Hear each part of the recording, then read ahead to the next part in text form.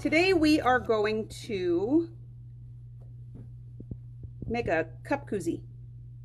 Okay, so I made this one weird and scrappy about 2 hours ago. So this is actually a twofer demo. I'm gonna show you how to use a couple of different things.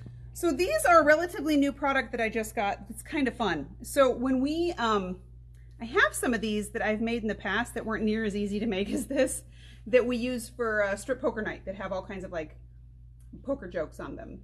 But these actually, I know they look weird, but they actually go around your cup like this. And they have an elastic band on them so you can put them around bigger cups. Or what you can do is move your button over. So if you know you're going to use a coffee cup or you're going to use a pint glass, you can, I didn't make my elastic long enough to fit my big fat cup. I mean, it will if I really stretch it. So you can make your to-go cups, you know, quilty. Isn't that cute? This cup's a little bit big for this shape. So if you wanted to use it on a pint glass, you would simply have to move your button over. Okay, I put the button on just at the last minute, but depending on what you're normally going to use, so if you want to put on pint glass, you could lay it on here, and I'm going to show you when you put the elastic on, maybe you want to put your button over here instead of on the end, okay? Or if you know you're going to put it on a coffee cup or whatever.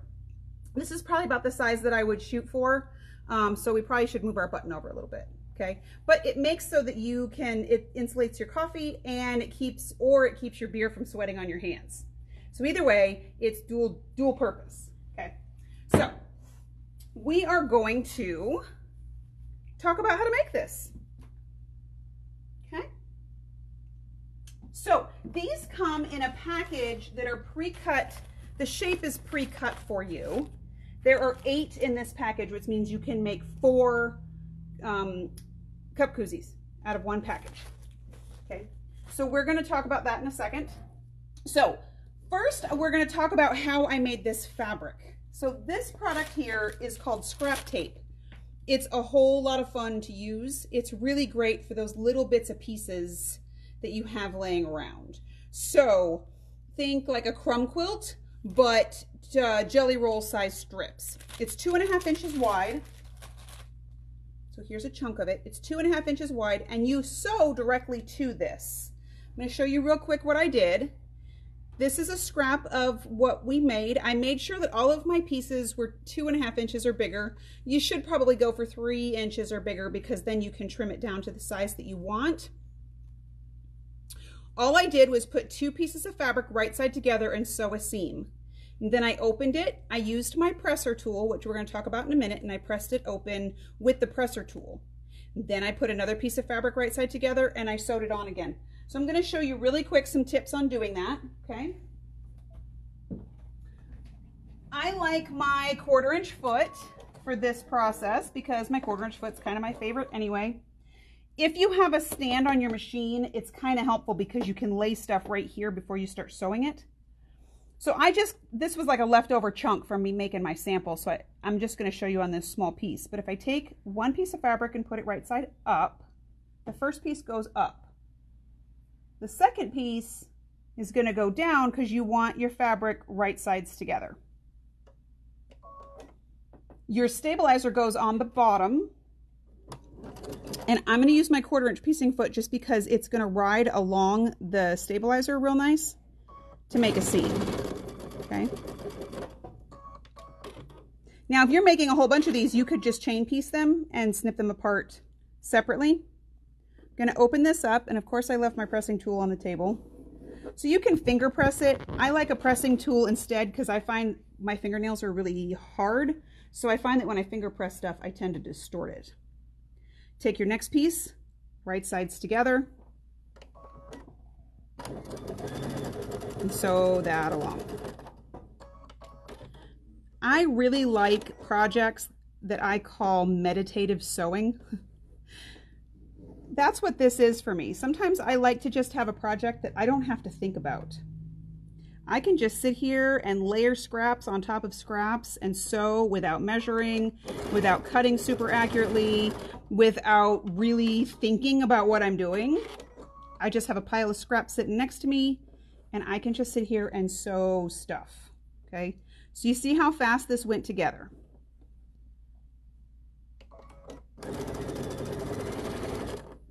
All right, so now we've made our little scrap set. I'm going to show you some tips on pressing this. We're going to come to our ironing board, our ironing mat. Now, this product is water soluble, so you don't have to worry about it being chunky and in there, or using it to, you know, throw it in the wash or whatever. This is going to wash away. That means you do not want steam. Repeat after me. No steam.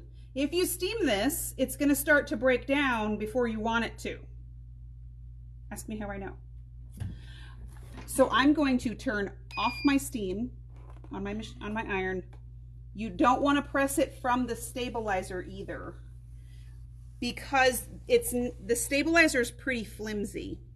So if you press directly from the fabric side, you're going to get a nice clean press. Your sides are still nice and straight. So what that means is that I can take this to my table, line up the edges of my seam or my scrap tape, and trim away the scraps, trim away the edges.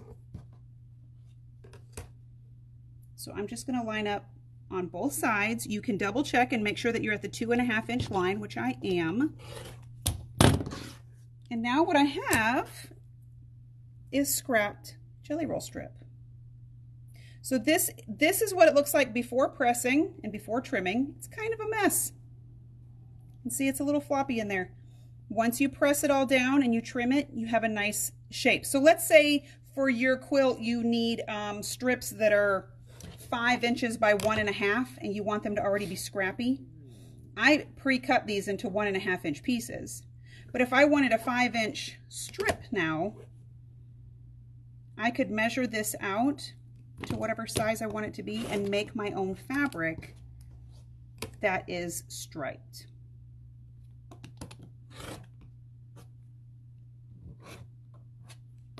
Okay, super fun. This is a great way to use up your scraps. It's a great thing to do with your leftover bits. What I did to pick these out is I literally went over to my scrap bin. I picked out a pink fabric and I thought, I think we're going to make something pink and purple today. Grabbed a bunch of pink and purple scraps out. This is what I started with. Okay, this was my pile o' mess before I started. I just have, you know, purple and pink scraps. Cut them all into same width strips. They were all different lengths. As long as they were longer than my tape, it didn't really matter. Like some of them were this long. As long as they were wider than my tape, it was fine. Okay, so that is how you make the strips. Here's your bonus set. Next, to make these groovy little koozies, what I did was I took 2 strips of that stuff that I made and I sewed it together. I made sure that I didn't line up my seams because I wanted it to look kind of scrappy. If you didn't want it to look scrappy, you could make sure that your strips were all the same width and sew them together and do it on purpose. Okay. But I didn't. I wanted it to look kind of weird. So weird is what we got. Now, I know there are people in my fan base that have tried English paper piecing, have made blocks, have extra pieces left over. You know, you got a box full of stuff that you never finished, right? How cute would these be if you simply used them on these koozies? Quilters would never have unfinished projects laying around. Never. Can I say that this is one of the options for your PhD project that you have given a 1 through a 5? Okay, so you're going to do the same thing we did here, only instead you can actually just take these extra little pieces here. You're going to take 2 pieces of fabric and put them right sides together. So let's say this was 1 piece of fabric that you wanted to use your extra blocks on. You could take your extra blocks and line them up. You just need to make sure, so let's say your blocks go all the way across, you just need to make sure that there's enough to that this covers all of it, that they stick out other places. Okay, so if you have extra little pieces laying around, this is a great option to use them. For the demo of this portion, I'm just going to use 2 pieces of batik together. Okay, this is how easy this is. We're going to take 2 layers of our pre-cut shape. We're going to take 2 pieces of fabric, right sides together. Put your batting down on the wrong side of one of your. This stuff sticks really good to the fabric, so you don't even have to pin this if you want to. You can, but you don't have to. Okay, so we're going to take that, and I lost my elastic. Hold on, let me get it. Don't trip over the frog. I know, move it, frog. Hi, buddy. I'm going to take about 4 inches of mask elastic. This elastic that we still have this in about 10 different colors. This is the elastic we've been using to make masks with because it's really soft and not super wide. It's kind of like a hair tie. So it's perfect for this application. I've got about a 4-inch piece of elastic. I'm going to take, this is a really good time for your fabric glue, okay? This is the middle of my batting. If I have these stuck together and I find the center by folding this in half, I want to finger crease this so I know where that fold is. Okay.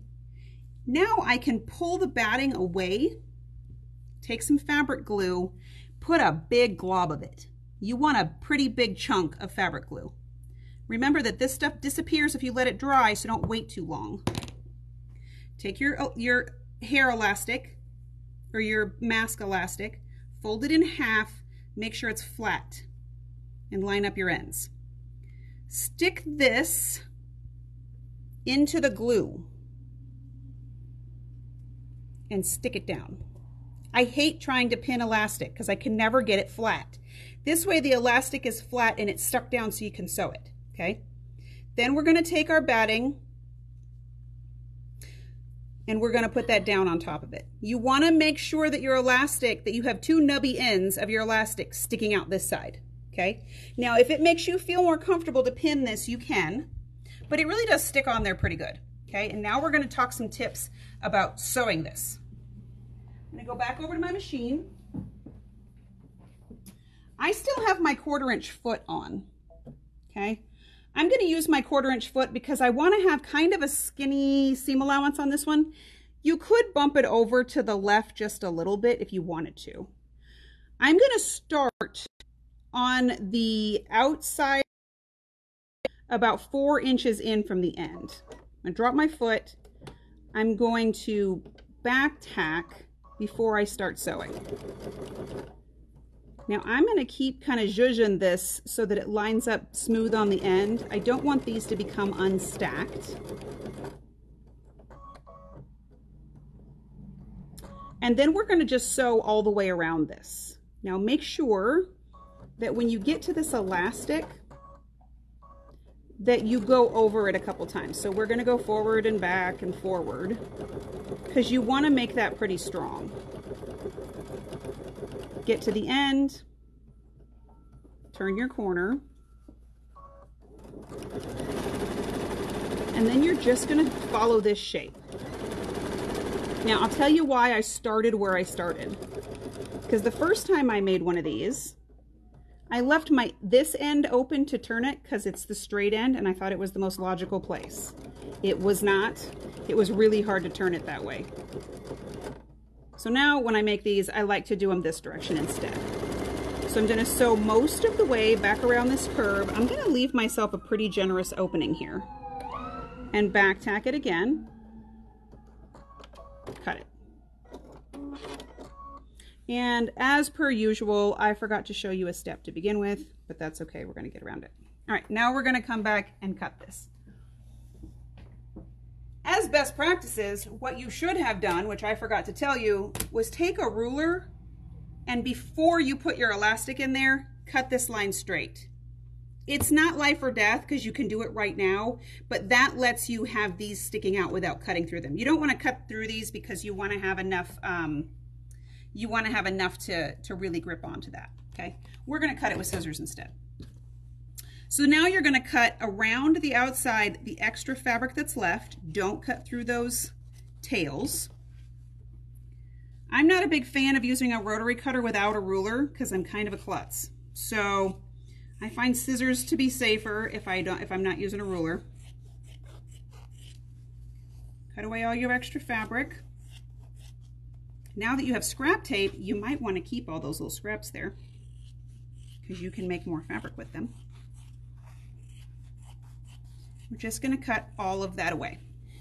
Trim away at least the extra batting in the corners. Don't cut them too small, but you want to get rid of this extra bulk over here. Okay? Now you guys have watched me turn things inside out enough to know what I'm about to show you next. I'm not sure what it is about turning things inside out, but it gives me the worst anxiety. Some of the worst anxiety that I experience on a daily basis is from turning things inside out. I don't know why. I have my theories, but still. Oh, good. It's not me. I thought it was always me. It's not you. No, I'm pretty sure it's a PTSD response, actually.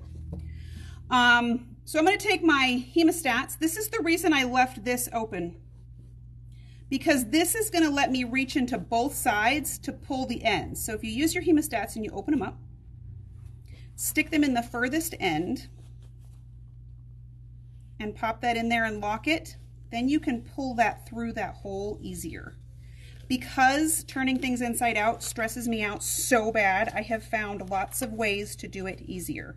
See my hand shake, I get really cranky and it makes me kind of nuts. So whenever I'm turning things inside out, if I can get away with it, I make DJ do it.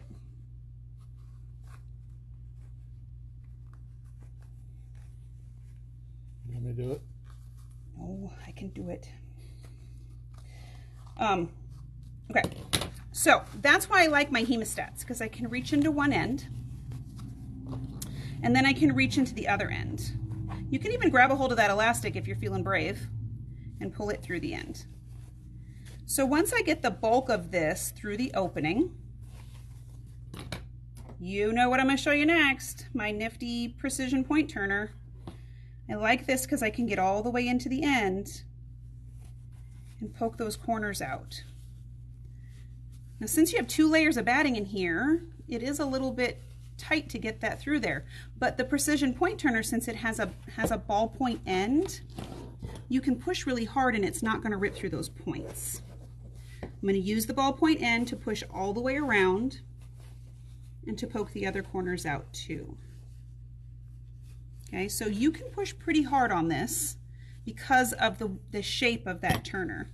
Now I'm going to pop this out because we have this opening now that we have to close in. I'm going to show you some tricks for that. Now, if you have where you did this tape, now that it's all stitched down and it's all ready to go, now you can steam this if you choose to. Okay, because it's already in place, the steam isn't going to hurt it any. So let me trade you places. So now I'm going to take my iron with the steam on and press it really, really well, because the steam is going to let all of the fibers relax. Okay. It's also, once it's warm and kind of, you know, steamy, you can turn these seam allowances in on themselves easier. That's another little tip for working with steam, is that it lets you turn all this stuff in on itself easier. So once you get everything where you want it, hit it with the steam again, and that really makes the fibers kind of stick to each other. Okay, now we're going to go over here and we're going to top stitch it. I'm going to leave my 1/4 inch foot on because I want to have kind of a wide stitch. I'm going to show you what this looks like because I really want to see the stitching. I left my 1/4 inch foot on so that it had a nice wide top stitch. Okay. I'm going to drop my foot, but I'm going to move my needle over to the right as far as I can go without hitting the foot. So you can check your needle clearance and make sure that you're not going to hit the foot. That's about as far as I can go. So my needle is right on the edge, and now I can top stitch that opening closed and go all the way around the inside or the outside of this.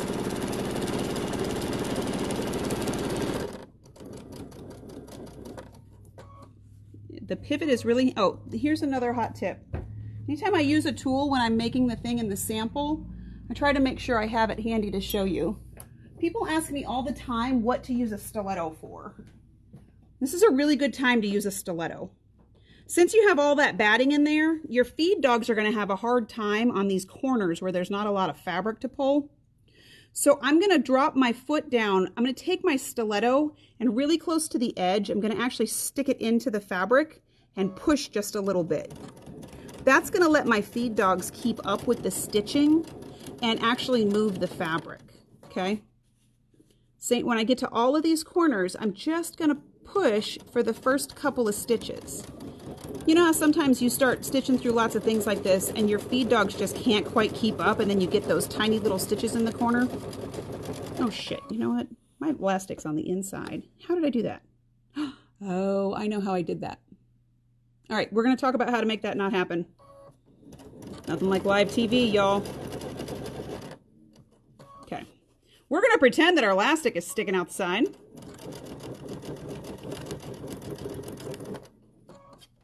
And that my foot's not getting stuck on it while it's on the inside. All right. Now, I want to show how nice and clean the edge stitching is. Okay?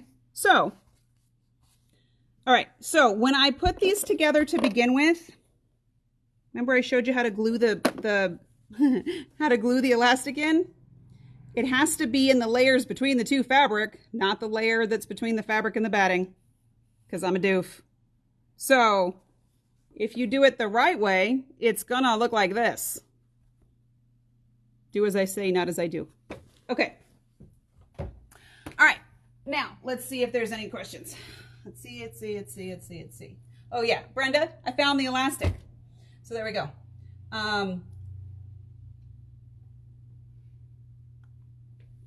Oh, Sharon, it's okay if you got here late. This is going to be a replay. You can watch it in a second. All right, so, yeah. Don't put the... put the elastic between the two layers of fabric, not between layer of fabric and the batting. Crime and neatly. Okay, let's see. Okay, so,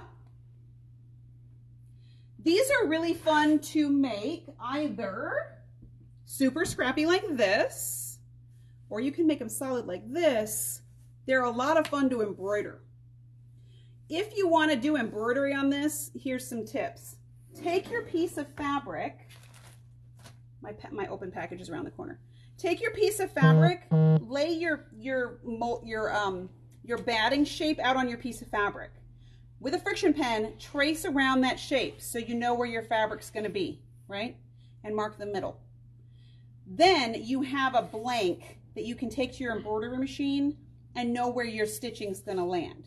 Remember that you need at least a ½ inch away from both outside edges, because that's your seam allowance. But other than that, like I've got a couple that have, you know, pokery jokes on them that of course are downstairs, that they're funny jokes.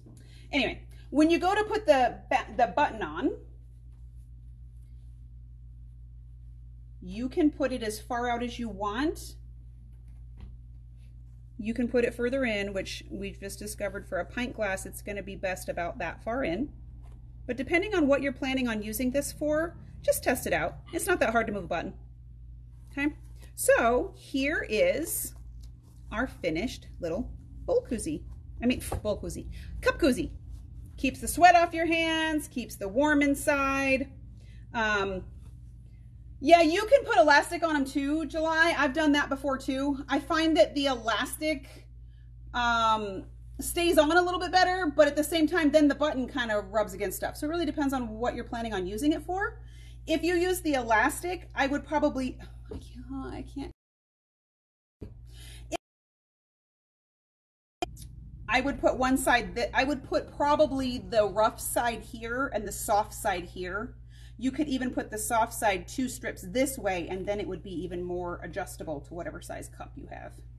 Okay, these are really fun little gifts, especially for the coffee drinkers in your life.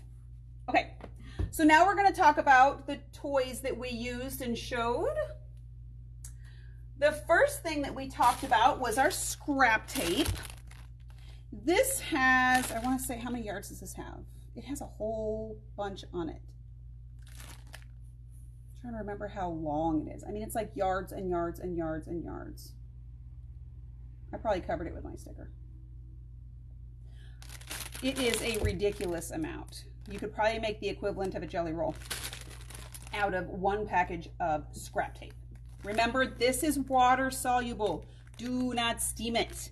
But the good news is when you throw this in the laundry, the first time you spill your beer on it, then that stuff will wash off anyway. Okay.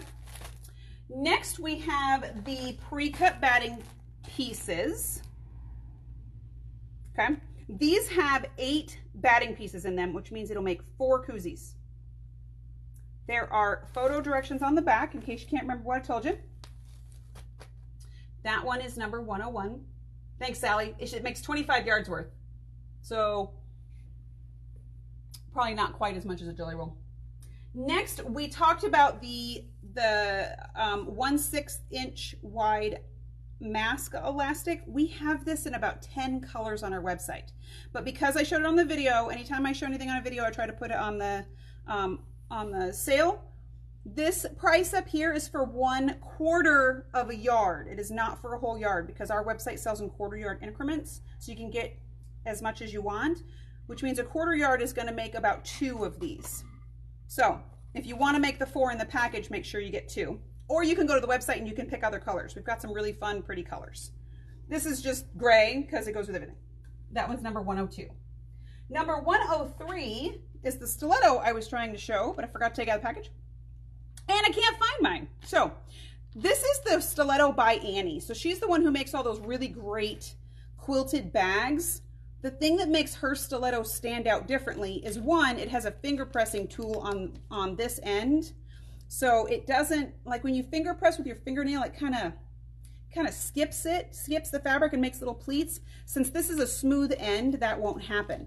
The other thing that makes her stiletto really cool is that the pointy bit, the actual stiletto end, has like a, you know how a diamond tipped blade, saw blade is rough? What's the word for that, like with sandpaper? It's got a coarse grit to it. So the stiletto itself has a coarse grit to it. So what that does is it helps you when you can poke into the fabric to move it as you're sewing. This tool, if you make by Annie bags, this makes the binding part, the part that is so just difficult, this makes it so much easier because that stiletto has that grip to it. So it really holds onto the fabric and pushes it through the needle. We also talked about hemostats. These are 6-inch hemostats. I use these almost every day, whether it's pulling thread through the serger, turning things right way out. Sometimes if I'm going to turn something and poke it at the same time, this is also a blunted end. If you don't have hemostats in your toolbox yet, you need to get you some. And then last, of course, is my favorite precision turning tool. Anytime you're going to turn anything, this is my favorite. Okay, so that is what I have to show you today. If you have scraps laying around, this is a really fun project. If you don't have scraps laying around, but you're doing the PhD program, the PhD game with us right now, you probably are going to have some scraps laying around and some leftover blocks that you maybe are letting go. This is another really good option for that. These are a lot of fun and it's kind of instant gratification. Like you can have a finished product in like an hour. So we're going to do that. If you have started your PhD list, yay for you. Hold on to that. We're going to talk about that a little bit more this week. I've had a couple people ask me what they do with their list. If you want to take a picture of your list, you can take a picture and post it in the Monkey House, or you can post it on Instagram using the hashtags that we put in the email. Or you can hold on to it, and we're going to talk about what you have to put into the Monkey House to qualify for the program. We're going to talk about all of that stuff on Friday. I have spent most of the afternoon today making brown bag kits. Okay, this is so much fun for me because I literally get to choose quilts, start to finish. The way we're doing our bags this year, we give you the option to pre-order your border and your backing and your binding and everything all at once, which means your whole quilt is picked out. So that is my favorite part of my job, is picking out fabric to make things go together. So that's pretty much what I've been doing all afternoon, is picking out brown bag kits. And so far they're gorgeous. This quilt is going to be so cool. So if you haven't picked up your brown bag yet, there's still lots of time. If you want to think about what theme you want, or you want to think about your project, go ahead. But this quilt's going to be a whole lot of fun. So that is what I have to show you today. Wednesday's sale is going to be a skinny bolt sale. Those are always crazy popular, and everything always sells super fast on those sales. So if you want to do a skinny bolt sale with us, make sure you show up on time. Make sure you already have your comment charge turned on. So we will see you on Wednesday. I hope you guys are all staying warm and that your power doesn't go out. We will see you later.